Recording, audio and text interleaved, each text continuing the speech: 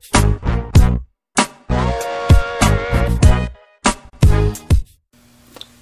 everyone, QBKing77 here from the AC Syndicate team, here to do a review video of the Samsung Galaxy S2 Touchwiz ice cream sandwich port on the Nexus S 4G. I'm going to review what it looks like, what Samsung has decided to do with ice cream sandwich.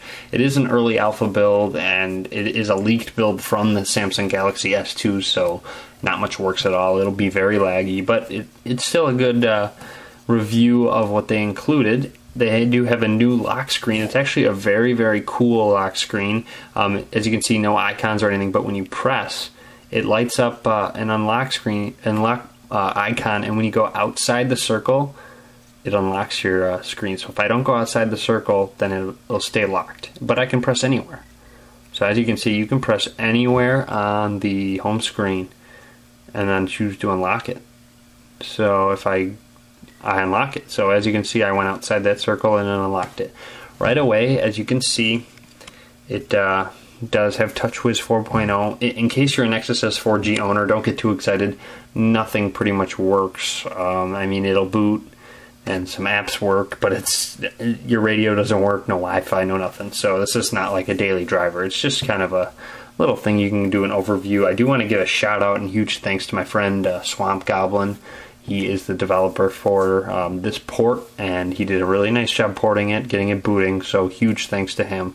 But as I said, you got Touchwiz 4 launcher. It looks like you got some similar icons to Touchwiz right now, but up in the notification bar, let's go ahead and take a look at it.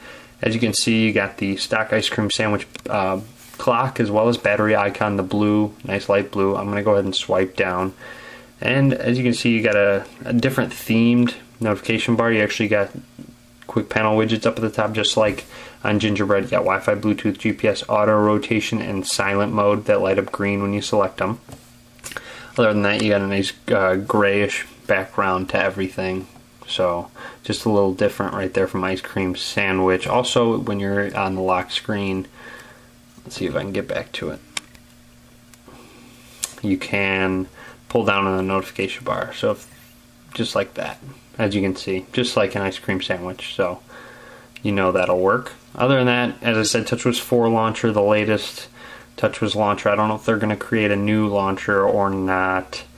I'm honestly not too sure. But icons, they're similar icons to ice cream sandwich, as well as similar ones to Touchwiz 4.0 on other devices as well. Like the Samsung Galaxy S2 calendar icons, the same, galleries the same, cameras the same, settings is ice cream sandwich style, my files is the same, talk is ice cream sandwich style. So as you can see, you got different icons on some of the apps.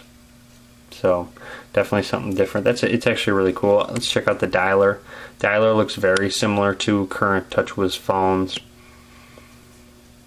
As you can see, you do have an extra option right here. I'm honestly not too sure what that option does. Maybe if you type in a number, you can save it as a contact or something. I honestly don't know. But up at the top, you got logs and favorites over there. Let's go ahead and check out the contacts application, see what they did with it. And as you can see, you got your contacts, you got groups and favorites right there. I don't know if you can swipe left and right. Doesn't seem like it, but you got favorites, groups, and contacts in your contacts app. Other than that, that's just a quick overview. As you can see, they definitely tried to keep things Touchwiz. I'm going to hit menu, go to settings. As you can see, the settings menu is different. You got your Wi-Fi, Bluetooth, data usage, all your wireless and network settings. Sound, another added one that they added is power saving. So you got power saving for your device. You got sound display, storage apps, battery, counts and sync, language and input, and another one, motion, which the Galaxy S2 devices have the motion options. So you've got those as options as well. Other than that, I'm going to go to About Phone, scroll down. As you can see, build number at the bottom, GTI 9100. So as you can see, it's from Galaxy S2 device, but nothing special. I mean, it is pretty cool that we got it booting. Doesn't seem like too much of a difference, but it is Touchwiz overlay to ice cream sandwich. I prefer stock ice cream sandwich over Touchwiz, but I also prefer stock gingerbread over the Touchwiz gingerbread ROMs. But as you can see, you got widgets very similar to the current Touchwiz ROMs. You got application monitor, so let's go ahead and place that on the home screen. I don't know if it's going to load or not. It's laggy, as you can see, so I'm going to hit back and go to the applications. Oh, it opened up. So you got downloaded RAM, storage. One thing I do, let's go ahead and press and hold on the home button. Okay, so they did decide to keep the running apps and the recent apps thing going, which I'm very happy about.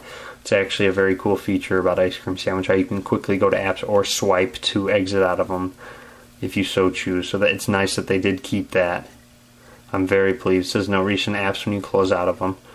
But other than that, that's really about it. Some nice features is the lock screen for sure. I really like this lock screen. They did a really nice job with that. It's very intuitive, very cool idea. I can't get to the messaging app. Any other apps, My Files is about the same. It's pretty much the exact same. Go through your files if you want to. You do have that nice light blue over scroll glow, as you can see. But other than that, that's about it. Just a quick preview of what Samsung is trying to do with Ice Cream Sandwich. Let me know what you think. Leave a comment on the video. I'll be happy to hear from all you guys. If you have any questions, feel free to ask as well. Be sure to subscribe to me for future videos. Follow me on Facebook, Twitter, and Google+. All links will be in the description of the video. And as always, thank you for watching. Be sure to give this video a thumbs up.